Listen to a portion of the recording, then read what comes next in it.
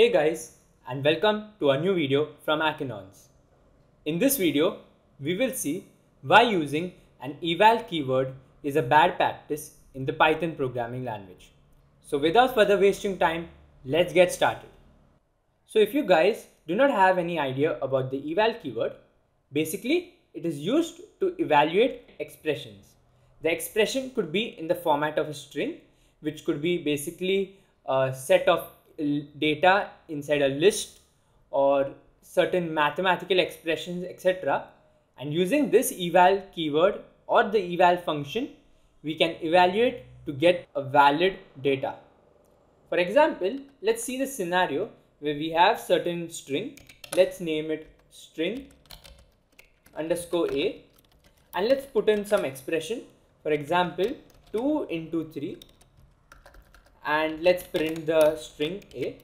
So first, before printing the string a, I will print its type to check what data type denotes. Well, if I run this on the output window, it's clearly visible that the data type is a string. So now what we will do is we will make use of the eval keyword. So what I'll say is the output will be saved in a variable output, and now I will make use of the eval function, and you do not need to import it since it comes inbuilt with the Python. So what we'll do is eval string underscore a, and now let's simply print output. Okay, I'll do two things. I'll print output as well as I will print the type of the output to check out what type in which it is converted. Well, let's run this, and first we get the class of string, which is the type of the string a. Then we evaluate this expression, and the output is 6, which is clearly the required output that we desired, that is 2 into 3, and the type of the data is dynamically converted to an integer. Well, this is a great function that can be used to simply evaluate any type of mathematical expressions. So for example, let's see some more complicated expressions, and let's see how does the eval function express and handle these expressions. So for example, I'll say 2 multiplied by 3 raised to 6, and if I run this, we get a big value, that is 1458, and the class is an integer, which makes sense that evaluate can literally handle any type of an expression. Even if I put these parentheses inside it, it will be able to handle. And now since the parentheses are placed, the output is a bit different. So that's how simple evaluate function is. Let's see something really fun with this evaluate keyword. We can also use the evaluate keyword to express and handle some Python type of expression or some functions. So for example, let me show you the simple example. I'll create a keyword, a variable called as input, and inside that I will say eval.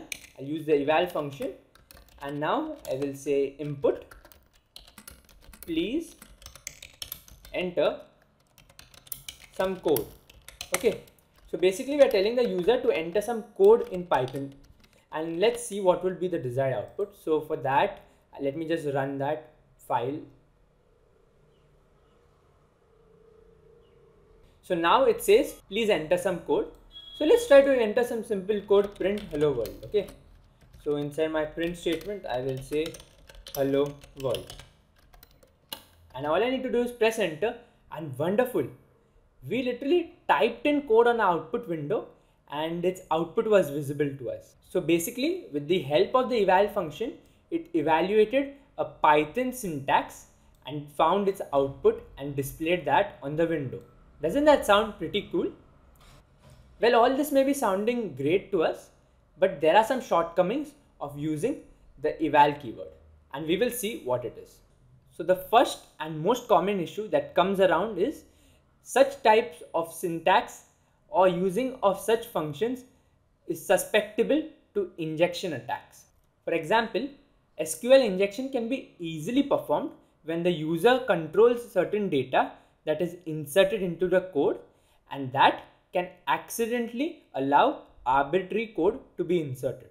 For example, we've seen that we simply put a Python script that said print hello world and its output was evaluated. Well, a hacker can put in some random script to hack in the server and as well as get access to a database Therefore, we have to keep this in mind while using the eval keyword. Secondly, beginners tend to use eval function because it is really simple and easy to use.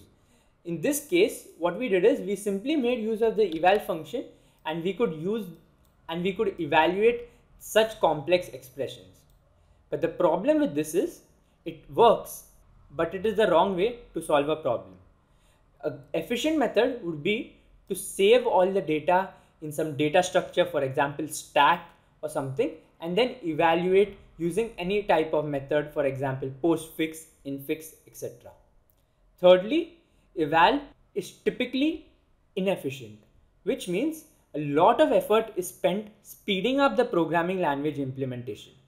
Here, what happens is, due to the execution and understanding of the script, the program takes a bit time of its execution, and that would have effects on the performance of our code. So basically, it's not bad to use eval, but it's just that it's a catchy way to put it.